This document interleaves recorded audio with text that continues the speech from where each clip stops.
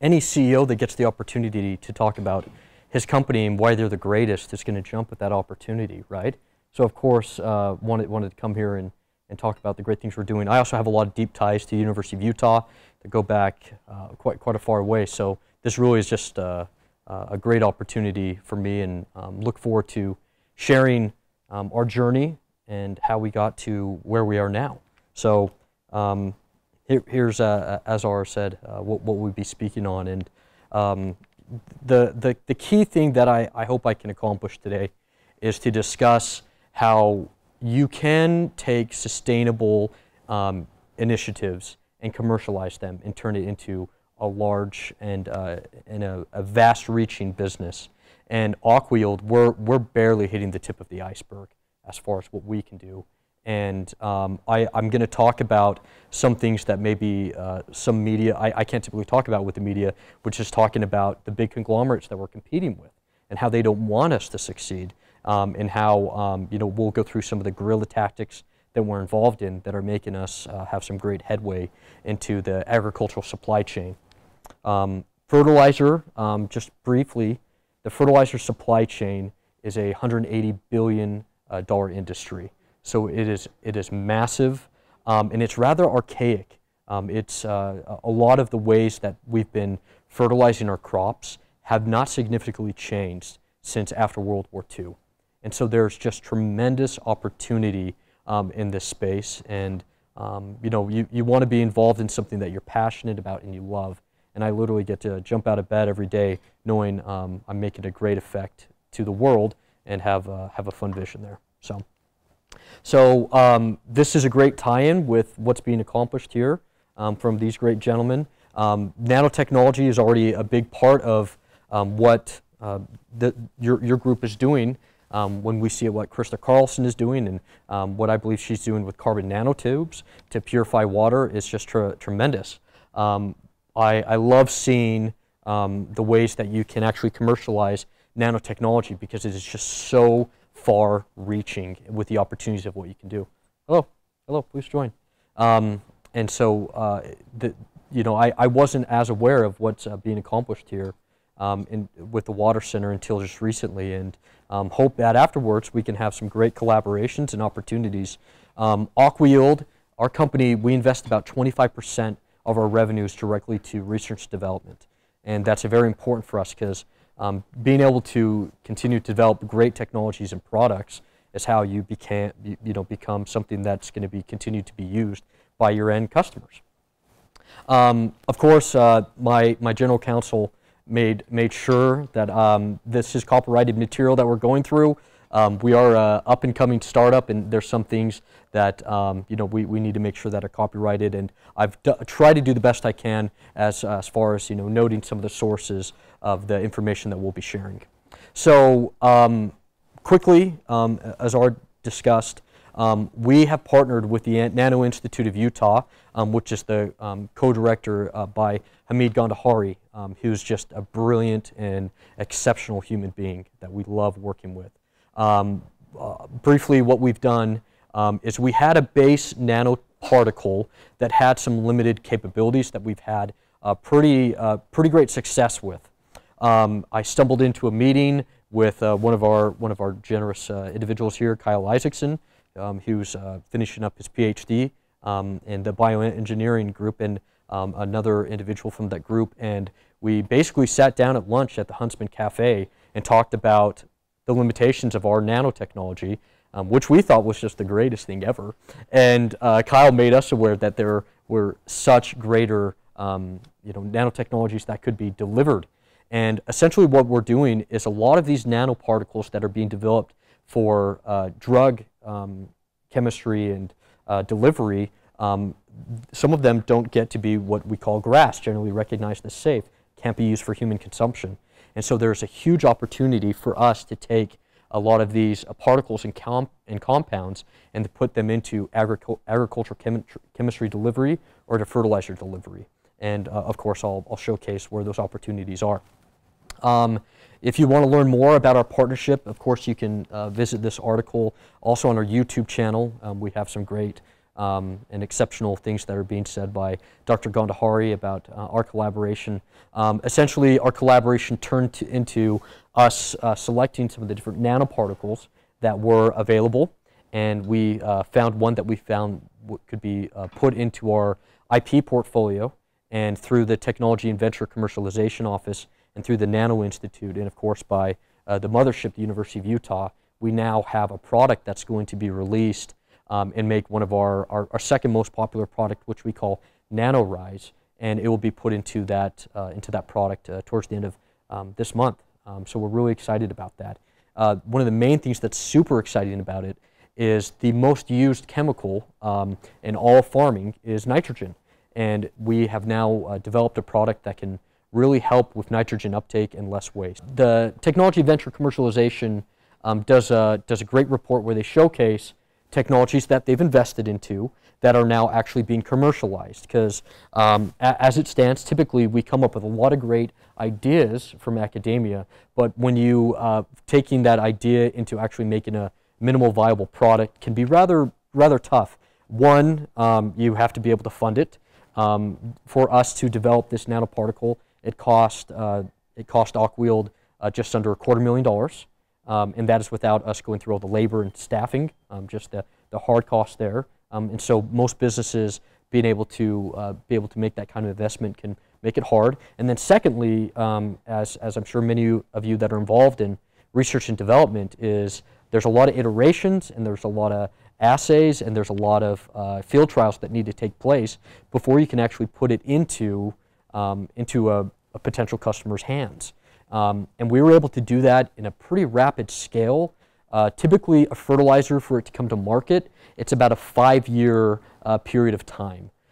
Aqua-Yield, we've figured it out that we can pretty much get everything out within 18 to 24 months. We're very agile, and we have great collaborations, and that kind of gives us a leg up in comparison to some of the others. When it comes to fertilizer, fertilizer is a bit of the wild west still. There's issues with EPA and how you develop agrochemistry, such as things like we know dicamba, 2,4-D, glyphosate, which after they weren't as thoughtful about them, we've had ramifications. For instance, Monsanto and Bayer just had a class action lawsuit awarded to an individual for $80 million for using glyphosate, and they knew about the carcinogens that were in that chemistry. And so I believe in the coming future, in the next 5 to 10 years, we're going to see a lot of the stricter standardizations with registering fertilizers, so that we can have a better and brighter future with the things that we're putting in our crops. And greatly for us in Aqua-Yield is we're perfectly suited for what's to come. Typically, to commercialize an agricultural chemistry, it's about 7 years. And so that also can be a hurdle, because it takes very deep pockets and a lot of trials and assays to develop this.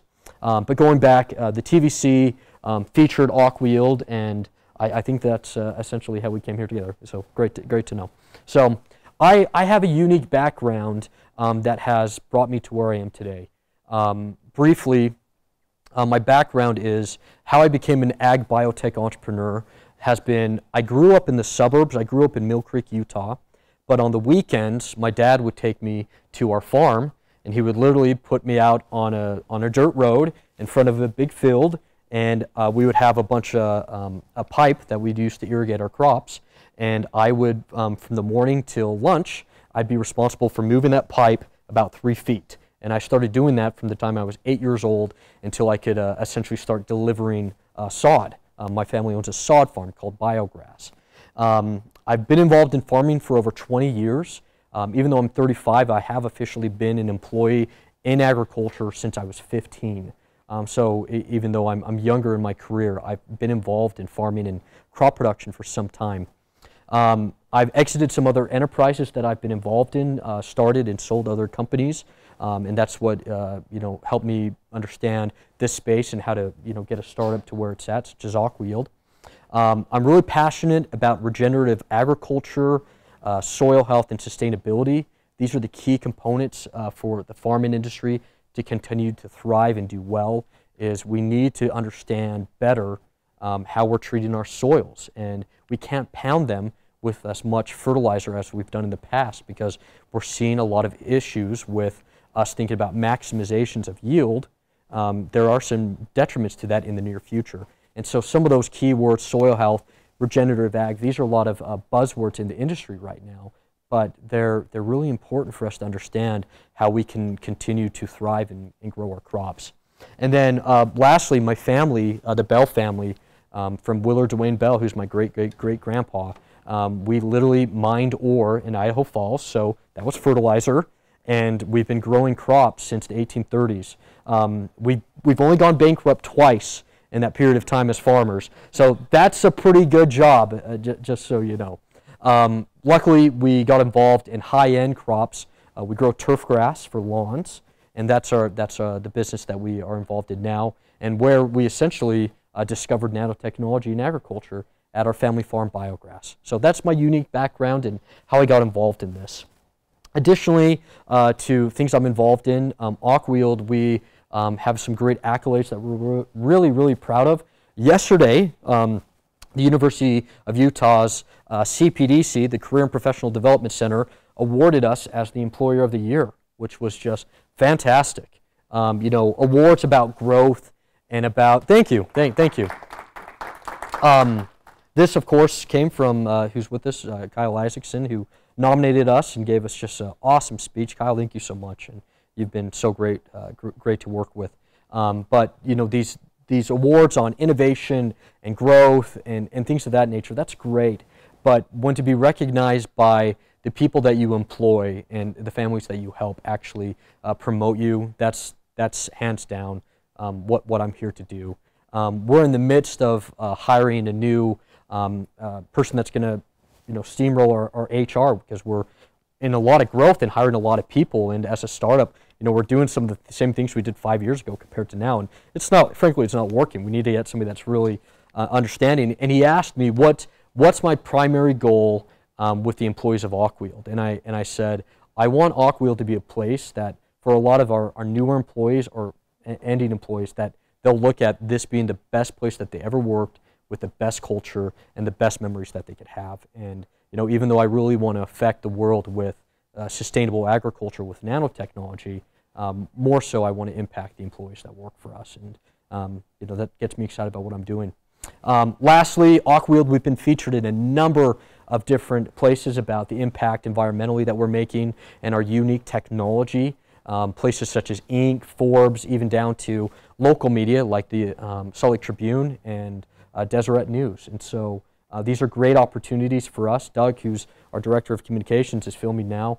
He does a tremendous job with sharing our message, and it's really fun to see the opportunities with this. One thing that I've discovered in this journey is the big conglomerates and the oligarchs that are running a lot of this fertilizer supply chain, they don't want us to cut fertilizer amounts down. And so that's one of the biggest obstacles we have as we continue to grow and develop, is finding out how we can be symbiotic and have something that really works well for the farmer, and also helps that big part of the supply chain with these billion-dollar companies catch the idea of companies like us with sustainable agricultural inputs, that hey, if you do this hand in hand with what you're doing, it's going to be greater for our future. But that can be tough with a lot of these public companies and massive billion-dollar companies, where for them it's all about the bottom line, and they still want people to put out 45 gallons of 1034O orthophosphate fertilizer on a crop, when in reality they could put something down like with nanophos and only have to put 15 gallons down. So these are some of the issues that we face, and I'll discuss. This is our team. It's actually bigger than that now. What I'd like to point out that's interesting about our team is you'll see that we have a number of really young and up-and-coming scientists and agronomists.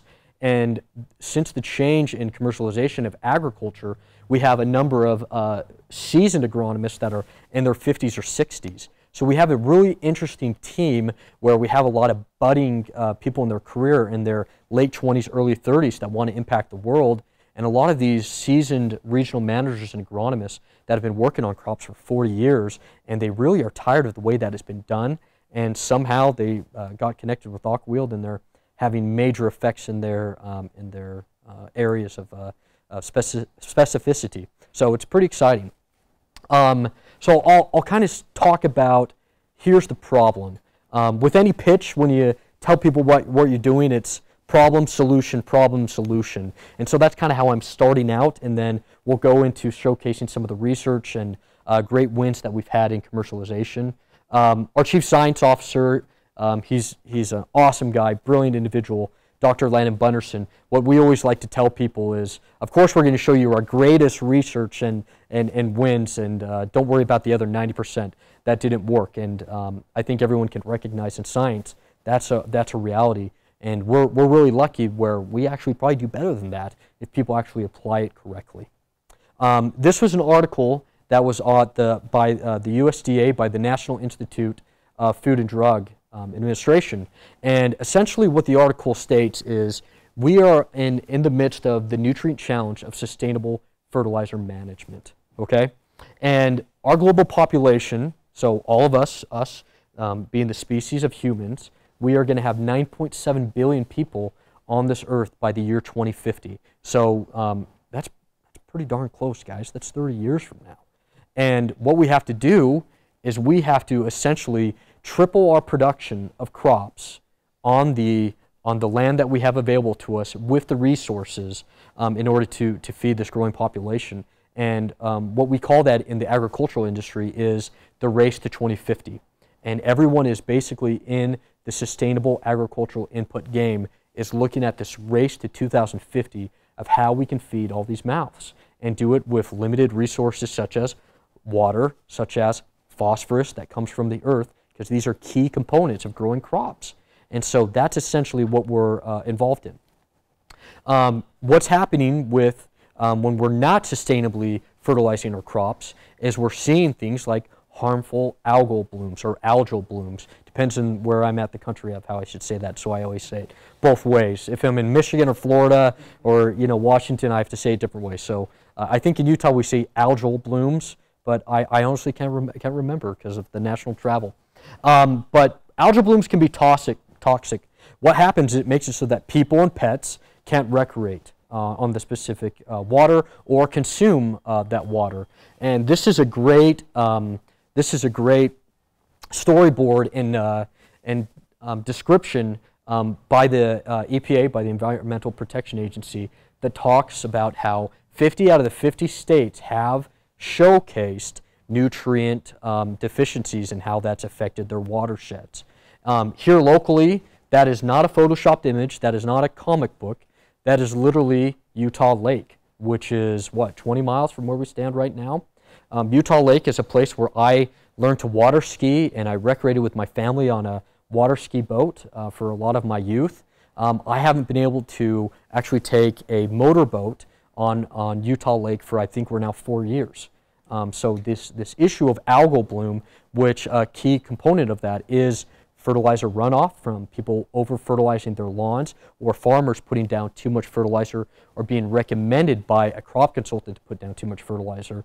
We're now seeing those issues, and of course, this being the water center, you guys understand how important that is for us, because I personally depend on Utah Lake to irrigate my lawn and my garden. I live in South Jordan, and I pull all my water from the Jordan Canal, which of course comes from Utah Lake. And so it's making it so that 2 years ago we had a summer of about 2 weeks in the cities of Harriman, Riverton, South Jordan, where you couldn't irrigate your lawn.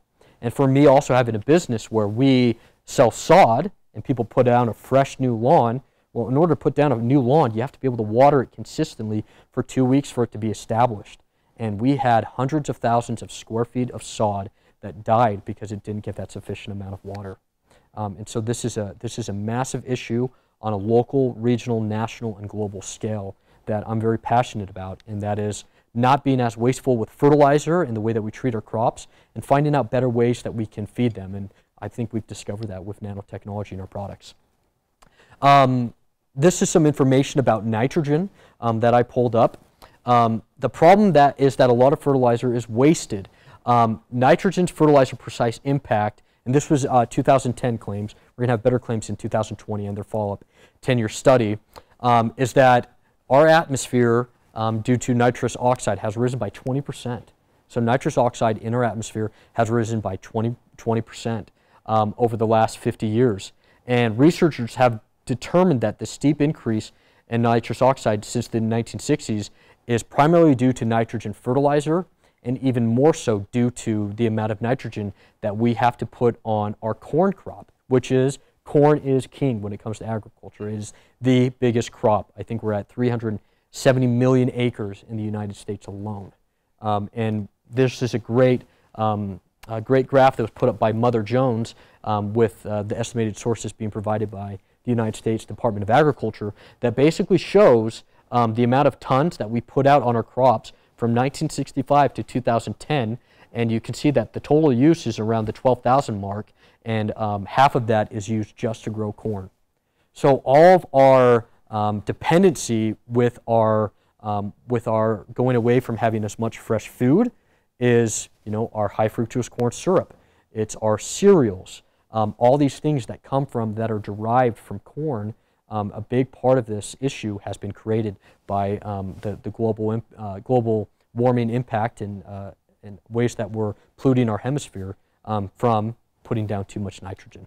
So it's a major issue that needs to be addressed. And what we're seeing just in our 5 years of what Aqua-Yield's been doing, there's been, before this wasn't even something I could talk about with farmers, I couldn't talk to fertilizer dealers. It's now something that's open, that people are realizing it's a problem. And I think over the next 10 to 20 years, we're going to have some major revolutions. And what's going to be interesting is to see how the industry actually allows that to come into fruition, because nitrogen alone, just nitrogen alone, is about is about $90 billion of what's being put out there. So it's going to be interesting to see how this occurs, and I think all of us will be interested to see what happens next.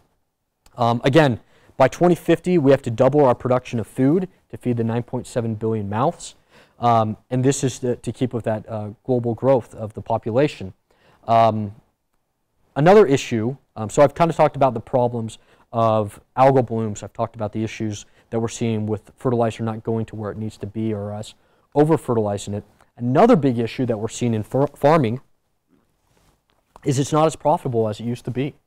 About 2 hours ago, I was talking with a wheat farmer up in Montana, a very large farmer. He has 40,000 acres of land. Just for him to drive to all of his fields and take care of them takes him 2 weeks just to take care of his whole business.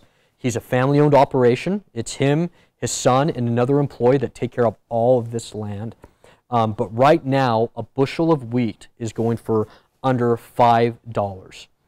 In comparison, prior to the Great Recession, he was getting a bushel of wheat between $9 and $11. So literally, he's lost his revenue by 50% in over 10 years, and there's no way that he cannot put the inputs, such as the chemistry, the seed, and the fertilizer, to grow it the way that it's needed. And so it's a major issue that we're seeing. And so what you'll see on here, and this is a combination of, the main crops. Main crops of farming are corn, cotton, wheat, and soybeans. Okay, those are the biggest ones. And the really big emerging crop is soybeans, because soybean does not take as many inputs and it's easier to grow. And so we're seeing a bit of a shift of some corn growers being soybean growers. Okay, but what you'll see here is that gross margins have slightly gone up, but gross margins universally by agricultural production industry proficiency, from 2017 we're at 7.3%, and at the end of the quarter of 2018 we were 9.79%. What I'd like to talk about, though, is the main one. There's of course gross, but the most important thing is net. How much money do we actually get to put in our pocket when all is said and done? And you'll see the minimal results from 2017 at 1.21%. We're now at 3% net. The way that we look at agriculture right now is, I believe agriculture is very much so at a crossroads. From the way that we did it, like I mentioned, from after World War II till now. And here's essentially what the status quo is when it comes to agriculture and the crossroads that we're at. One, consolidation is going to continue, and we're seeing that more conglomeration is taking place. It used to be called the Big Six ag chemical companies, but I'm sure as many of you have noticed, Syngenta is now owned by ChemChina, so they've merged. Bayer from Germany now owns St. Louis, Missouri-based Monsanto, and Dow and DuPont have now merged, and they now are called Corteva Agrisciences. So it used to be that we had the Big Six agricultural chemical companies. Now it's the Big Four, and that has just happened in 10 years. Okay. In addition to that, we see all these billion-dollar fertilizer manufacturing companies that they're essentially what they're doing is they're going and buying up the small independent fertilizer companies, because if you're not very heavily capitalized and if you can't work under these types of margins, it's hard to operate. And so we see these companies like Simplot, who's based out of Idaho, and others similar to those that are going to small co-ops and fertilizer manufacturing companies and purchasing them, and they're continuing to grow and get a bigger footprint. And the ramifications of that is, with that conglomeration, is there's a huge information disadvantage to the growers. There's not as much of that local touch and feel and data that's being shared with them. And with a lot of these large growers, there's land and farm consolidation. We're seeing kind of the standard is it used to be a large commodity grower would have maybe 5,000 acres of corn and soy, and you could be in a middle class and you could get your kid to college with that type of arrangement. Now, due to the margins and issues that we've had there, it's now those companies are selling to the 20 to 150,000 acre large farms, and it's taking some of that away from the local and rural communities. And with that, with these local farms not having as much support with local entrepreneurs, that has certainly hurt the innovation that's needed to take place. And that makes it so that there's now little left for these family farms. Family farms still are the heart of agriculture in the globe and, of course, in the U.S. And in the U.S. alone, there's 2.1 million U.S. farms, and that makes up for 99% of the farms that are available around. What we believe the right road to be with this crossroads are these metrics. We believe that competitions and options are better, and of course, that's the American way, the way that we look at things. Competition and options are better for the end user. We believe that farming options should be independent and, of course, entrepreneurial. That there shouldn't be an information disadvantage, but that can be that data that can be advantageous to the grower. We believe in thriving local economies and communities.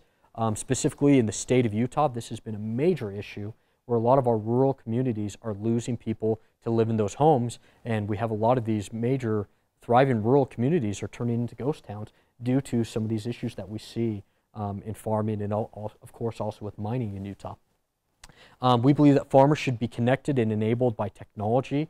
The biggest buzzword in agriculture is going to be ag tech and data, and the use of drones to make better informed decision, and that's really exciting. And we play a small piece of that, of course, with our technology that we're bringing to farmers. And then we believe that farms should benefit agronomically, economically, and of course, lastly, environmentally. We call that metric the AEE, and this is the way that Aqua-Yield looks at it, where we go to a farm, and what most farmers care about are, one, the agronomics. Are you going to be able to help my crop do better? And then secondly, and maybe even more importantly, as to economics, how much more am I going to yield in comparison to last year? Going back to that wheat grower in Montana that I spoke with, last year, if he just put a wheat seed in the ground and just relied on rainfall and did a little bit of control with his herbicides and pesticides and maybe just minimal fertilizer, he would get about 40 bushels to the acre. So 40 times 5, $200 to the acre. That's not too exciting for him, and he's not going to be able to be within a budget, and that's going to not make it so that he can build a legacy for his family or be able to keep up with his mortgage and the different bills that we all have. In order for him to get to that next level, he has to put down about $160 an acre, and that's going to help him get from 40 bushels an acre to 120, 150 bushels an acre. So as you can see and kind of think about the numbers that are being put out there, it's still very slim. So that economics needs to, it needs to improve nation globally for all of us. And I think one of the ways that we'll be able to overcome this is I think there's going to be a large amount of government subsidies that are going to come out in the next 2 to 5 years. We're aware of some of them that are happening, where we can actually showcase where we're not putting as much fertilizer and are having these types of yields, and that's going to be beneficial to the farmer. And so it's not just the agronomics or just the economics. It also has to be a focus on how you're making your farm more environmentally friendly. Okay? So quickly, I'll finish with this last article. This was by an individual who we have a good relationship with. Her name's Margie Eckelkamp. She's the main editor at Ag Professional. AgPro did an article in December of last year on 5 fertilizer trends to watch as you look towards 2019. And she states some things that I wanted to help everyone understand what's going on. When we talk about fertilizer, the main things that we're discussing are nitrogen, phosphorus, and potassium, okay? And there's also secondary nutrients and micronutrients. But when you talk to a farmer, the primary things that they are being concerned about is nitrogen, phosphorus, and potassium. Well, the issue with nitrogen, phosphorus, and potassium is that when you put it out, only 50% of that actually gets that on the crop, okay? And that's not just people throwing those numbers out or what a farmer's been able to see. This is actual data that comes from Charlotte Hildebrand, who's the Director General of the International Fertilizer Association. So this is a group of international fertilizer manufacturing production companies that have said, we have an issue here. When we put out our crops, only half of it actually gets there. And that is why we see the effects of some of the things that I've showcased here by us over-fertilizer, over-fertilizing and having big issues there. So with that average uptake of fertilizers being 50%, of course, not all of that is lost in the environment. There's other things that happen, but of course, that's a big part of the issue. So what Dr. Hildebrand says is that this needs to be an all-hands-on-deck effort by everyone that's in agriculture that has their hands on fertilizer. And her takeaways are, there needs to be an ever greater emphasis on nutrient use efficiency, and that needs to become required. The industry needs to meet the very specific needs of farmers. Sometimes I'll sit down with farmers and I'll ask them, what do you need to grow the crops to make you, thrive?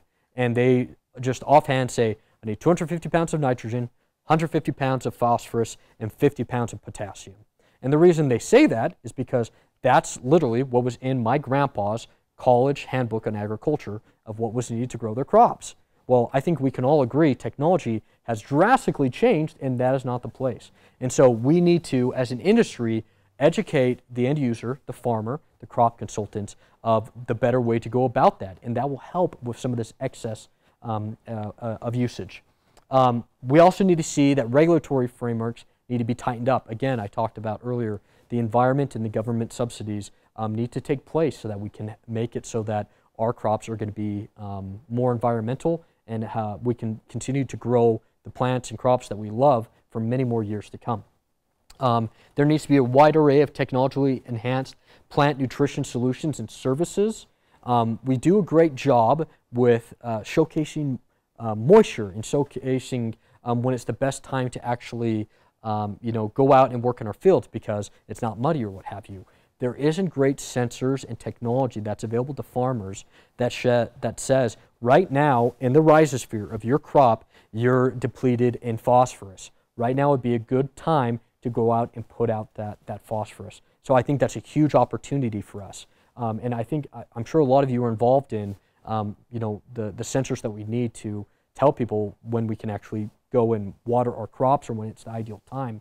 If we can combine that with the right time to actually feed our crops with fertilizer, that's going to be a game changer for this industry. Just an idea. And there's an increasing demand, of course, with what I just said. Measurable technologically enhanced indicators, and then lastly, traceability.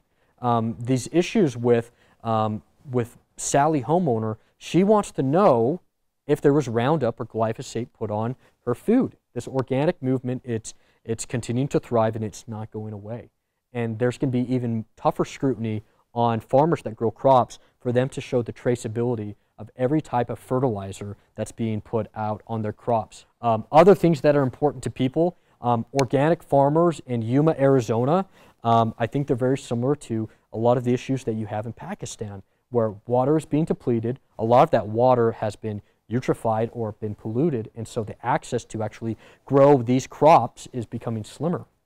And so they're now working, looking at, instead of how much water do we have the next year, how much water do we have the next 5 to 10 years? And how much of that water can be allotted for specific crops? Because the amount of water that a watermelon crop needs in a spinach crop and a kale crop drastically varies. And so that's going to be really interesting to see how that all changes. And Aqua-Yield, it's really fun for me because I'm so passionate about agriculture. It's fun to be next to these people that are making these great decisions. The thing if I could say anything is, farmers in general, all farmers, they are stewards of the land. They want their land to not be polluted. They want to make the best decisions that they can to continue to grow the crops that they need to grow to pay their bills. That is not specifically the issue. The issue comes from a lot of these, as I mentioned, large conglomerates and corporations who tell farmers that they need to put out, again, 250 pounds of nitrogen, 150 pounds of phosphorus, 50 pounds of potassium, when in reality, most likely about half of that is what is actually needed.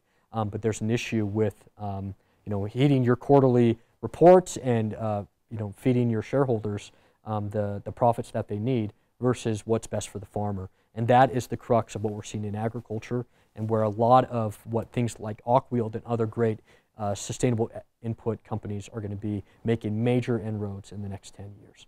Okay. So I haven't even talked about Aqua-Yield yet. I've spent most of the time talking about the issues that we're seeing in the industry. I've gone, how are we on time? We're here, so I've got about 20 minutes, so good. So hopefully everyone has seen my passion, has seen where the issues are, and if I can do anything, if I can just get one person that has some slight interest in this and wants to do something with it, that's a win for me and why I do this. So Aqua-Yield, who are we? I talked to you guys about our collaboration with the U. Aqua-Yield, who we are, is we're an award-winning biotechnology company. What we do is we take sophisticated nanoparticles, I'll describe what nano is in a moment, and we add those to liquid agricultural products, and we make it so that they're more effective at plant absorption. Okay, that's what we do. We are the most efficient delivery system in liquid agricultural products. That's who we are, and that's our place. Okay, we're a grower initiative, so unlike most fertilizer or chemistry companies, they're not owned by farmers. More than 60% of the shareholders of Aqua-Yield come from a farming background or own a farm like myself. And so that makes it really fun that we don't just think short term with what we're doing, we have a long-term game in mind. And that, of course, is helping farmers the best way that we can. Okay, so why Aqua-Yield? Our products improve fertilizer efficiency by higher yields. So if you put this out on your crop, you're going to actually be able to grow more, and you can do that with less money. That's a win-win, right? Well, that is important to growers, but there is a bit of a slow initiative for them to see this. Again, that Montana wheat grower I was talking about just recently, where we were talking about the economics of how we're going to improve with him. He has 40,000 acres. He put us on 2,000 acres last year, and he saw an increase in yield by 30%. Most people, if they had that happen to them, they're going to say, well, dang, Willie, I'm going to put this on all 40,000 acres now. Farmers have been taken advantage of so many times, and they've had so many mishaps with chemicals that they've then put out the next year that didn't perform the same way. Generally, you have about a 3 to 5 entry period. So even though we have this win-win, it's a very slow sell cycle for us to have our technology there. And so I think with a lot of the water initiatives and things that this group will be involved in, I think we need to be mindful that this isn't something we can just plug into a farm and they're going to see results that year. They will probably see those results, but in order for them to fully adopt it, it's going to take about 3 to 5 years. Lastly, due to the higher yields, less money spent, we also have a lot less waste. In some instances, we can go to a farm and reduce their fertilizer usage by 80%, 90%. So, I mean, that's just fantastic for the environment and, of course, for them economically. And what that does is it makes it so that farms are more environmentally friendly. And that's why we're winning environmental science awards and are being showcased in some of these communities where we're making major inroads. Okay. Reason we started the company is myself, my father, when we were involved in looking at our fertilizer program at Biograss, we didn't believe the status quo was good enough. We knew there was a better way to go about it.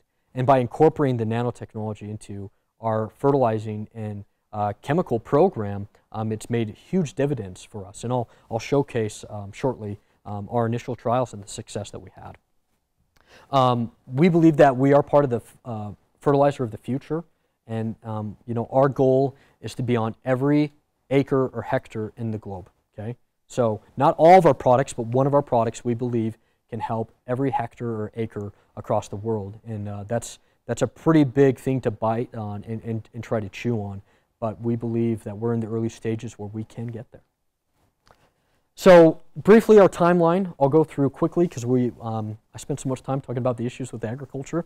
2014, 2015, after our success of what took place at our sod farm, we went into the early phases of science and business development of Aqua-Yield. The company launched and targeted sod growers just like myself, because we know almost every major sod grower throughout the United States. And then what we did is, as we were doing that, we came into Florida and we found a unique niche in citrus production.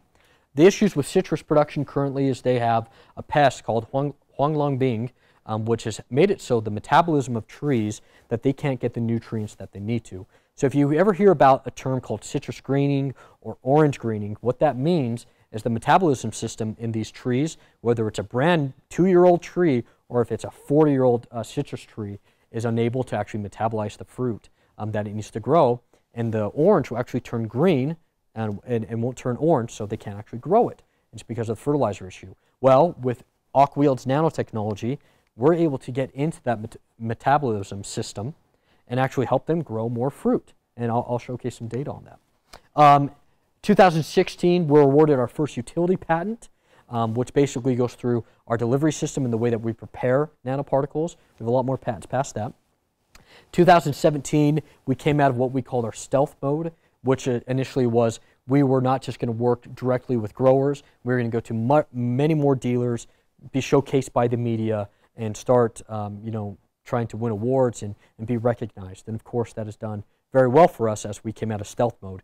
To 2018 and 2019, we unveiled our nano product line.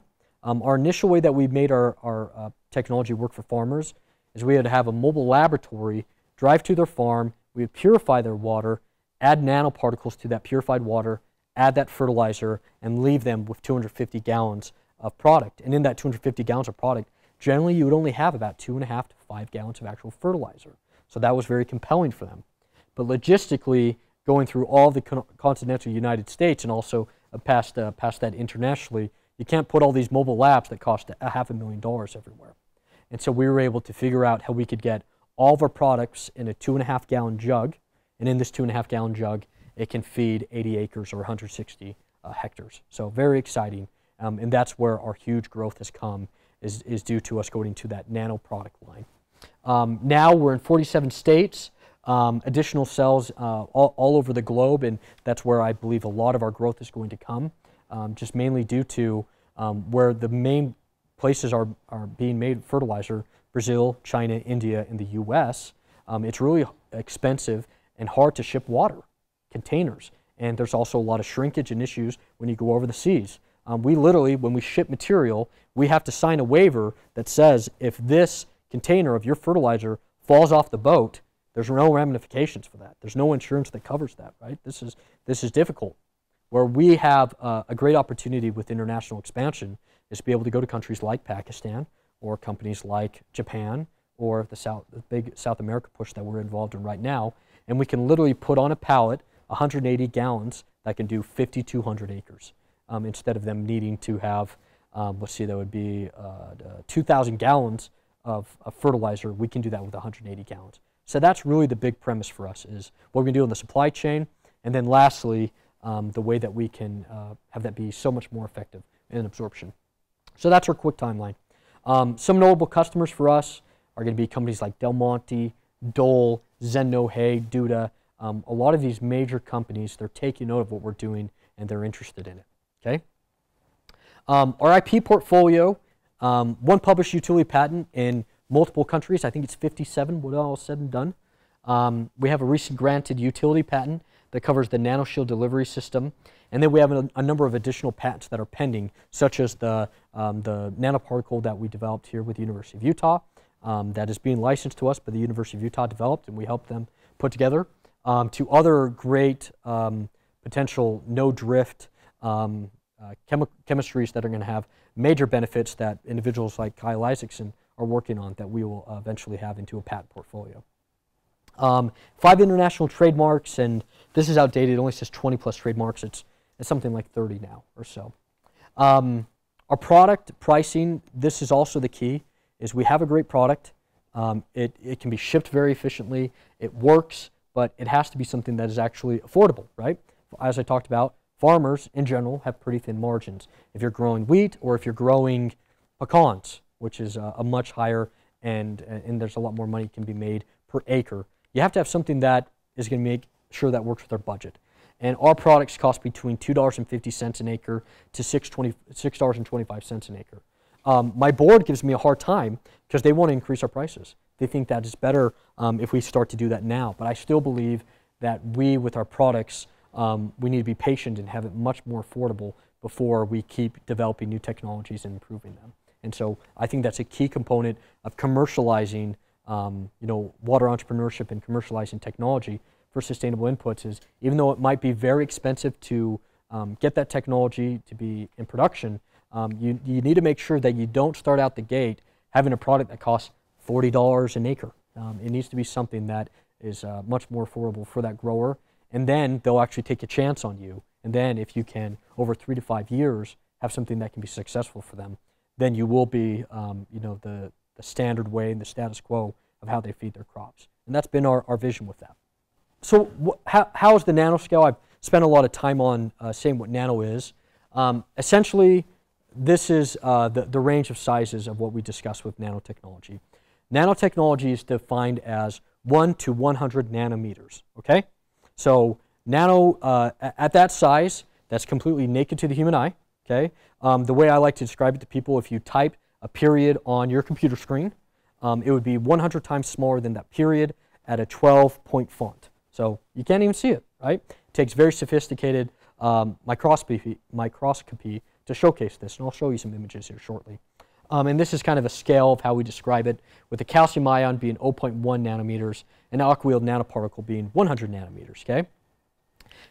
Why nano delivery is important for agriculture is, of course, it's affordable, it's safe, environmentally friendly. A huge impact that we have is it's very stable. We can make a fertilizer and extend its shelf life, sometimes in years, in comparison to some of the other ways that are being made. So literally a farmer could buy a surplus of what we need if he has a good year for his budget, and he can actually use that product the next year.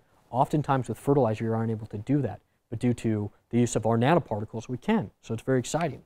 And of course it's broadly effective. It works on corn, citrus, canola, and cotton. It works everywhere on every type of crop that's being grown.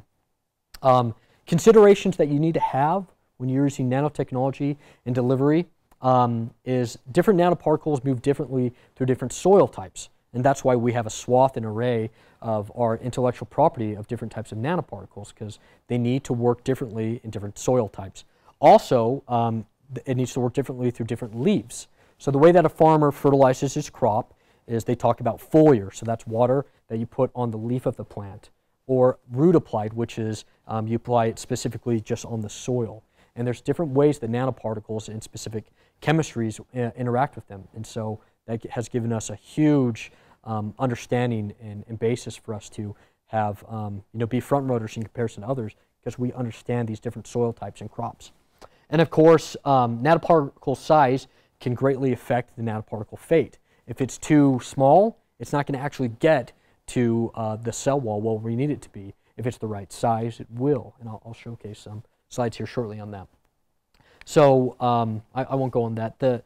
What we call our technology and the way that people use it is nanotechnology, we can't describe it just as that, because ever since the iPod Nano, right, in the early 2000s, people have been using this buzzword, nano. So we came up with the trademark being Nano-Shield. And what it is we create a nano-sized shield around nutrient molecules. So imagine that we take a phosphorus ion, and what we do with that phosphorus ion, which is 0.1 nanometers, is we then encapsulate it with nanoparticles that range in size from 50 to 100 nanometers. And thus, that makes it so it's much more delivered with that Nano-Shield component to get to where it needs to be. And that's why we call it the Nano-Shield. Here are some images of what you can see. A lot of these were taken not too far from here at the U-Star building, not too far from where Kyle works with the Nano Institute of Utah. Our main way that we view our nanoparticles is called a transmission electron microscope. I'm not smart enough to tell you all the ways of how that takes the pictures it is.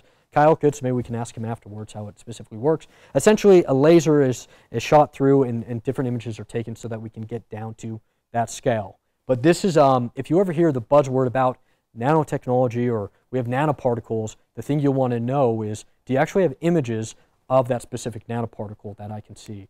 If you're not able to see that from someone, I would probably turn the other way. We have very sophisticated ways that we track all of our products. We're trying to get to ISO 9001 standardization in time, and that's why we take images of every kind of product that we make, and also track it in our laboratory to make sure that if there is an issue, we can go back to that sample and say, hey, that wasn't the right size, and that's why it didn't work for that soil. Okay? These are some graphs, and I won't spend too much time on them because they're on our YouTube and our website, where we basically showcase the different things that we need to break through on a foliar or root level and how the nanoparticles deliver those specific chemistries. We've had a lot of pushback from the industry because we're basically saying it's a lot different from what were these textbooks in the late 1940s, early 1950s. And so for us to be able to sit down at a kitchen table with a farmer and go through all of this, all that time, has helped us commercialize this technology. So we literally are pioneering what we call nanoagronomy, and we're very proud of that, how we've been able to come to all these different farms and showcase how nanotechnology can benefit them. I'm going to jump ahead and I'll just show a few different slides of some of the results that we've had, and then we can end with a couple minutes of Q&A because I think I took a little bit too long on some other things, which I apologize. 2013, this is where we discovered how nanotechnology can work in agriculture. What we had is we had two 33-acre plots. You'll see one says standard, one says optimized. The language we use is different, but I still like to use this because it kind of shows our foundation where we came from. Below that, you can see the images of what it looked like in June of the following year. So these photos were taken in September of 2012. Below, you can see of what it looked like in June of 2013. This field received our standard way that we go about it, about 250 gallons of a product called 924-3. This to the right, which had nanoparticles infused with that fertilizer, only had 25 gallons of 924-3 in comparison to the 250 gallons. Okay, so that was very exciting. In addition to it looking better and us using less fertilizer, we were able to grow it much faster, 4 months. This wasn't available to be harvested till October, November. And so us in Utah, where we have about an 8 to 9 month growing season, we can trim that back and we can get our product to a home or into an institution like the University of Utah. Very exciting. So that's when the light bulb went off. I'll go through some things that we saw in citrus, and then I'll do the last study that we had with Utah State University. You'll see over here that the total average boxes per acre. So when they look at citrus and production, it's how many trees you have and how much of those trees can get, we can take that fruit and put it into a box. And so they look at boxes per acre, BPA. You'll see in 2013, they were at 428 boxes per acre. In a short period of time, almost cut in half at 260 boxes per acre. They started using the Aqua-Yield program, and they bumped up by 36% in 1 year. Okay, so thus, these issues that they've had with greening and us being able to get into that metabolism system much better has helped us. It made it so that now Florida citrus is a major part of our revenue source. Okay, let me jump ahead here real quick. This is with an internationally known fresh farm that I'm sure many of you have their food in your pantry currently. You can see that their typical program, they would put out 14 gallons of phosphoric acid. They went through the Aqua-Yield program and only put out 4 gallons to the acre. And that led to an increase in yield by 35% on their cantaloupes, and then an increase on their honeydews by 65%. And what's really exciting is we can continue as we put out our products throughout the season to soil tests and analyze what's taking place. And this is when the grower got really excited when he was able to see that on the Aqua-Yield program, he had 4,300 to 4,800 parts per million of phosphorus in that crop versus his standard, which had 14 gallons at 3,300, 3,100 parts per million. So we're putting out a lot less, and it's getting into that plant and absorbing much more effectively. Okay, I'll just end with these two last things that are on glyphosate, and then we'll have some questions, of course. Glyphosate is, after nitrogen, it's the most widely used chemical on a farm. Its brand name before it became off patent was, of course, Roundup. Roundup is really being demonized and having a lot of issues. If any of us purchase things at Costco, like my family, you go there every 2 weeks, you now no longer can buy Roundup at Costco because of the issues that we're seeing with it. But you can see that we cut our rates of glyphosate with our product called Nano-Pro by 40%, and we had a 26% higher amount of glyphosate in that crop. And it's evident by, you can see how much more sparser this weed is in the glyphosate plus Nano-Pro versus their standard program. And we continue to see other results like that throughout. This was taken, that one was in Texas, and here's one that's taken in Maryland. So I guess in closing, I just want to say, if you have the grit and the tenacity and the excitement and the passion to get involved in sustainable inputs and change in the world, there is a place for it. You of course have to have the right pricing, the right messaging, the right research and development to get there, but it is a huge need for our earth. I consider myself a social entrepreneur because what I'm being involved in commercializing is going to be the good for my grandchildren and my great-grandchildren, and that's what drives me. I could probably be making double or triple income in comparison to what I'm doing right now, doing something else. But to me, that's not as important as having a major effect on the earth, and I'm very excited about that.